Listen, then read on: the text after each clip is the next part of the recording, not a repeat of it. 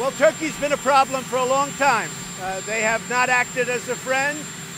We'll see what happens. They have a wonderful Christian pastor. He's a wonderful man, Pastor Brunson. They made up this phony charge that he's a spy, and he's not a spy. He's going through a trial right now, if you call it a trial. They should have given him back a long time ago. And Turkey has, in my opinion, acted very, very badly. So we haven't seen the last of that.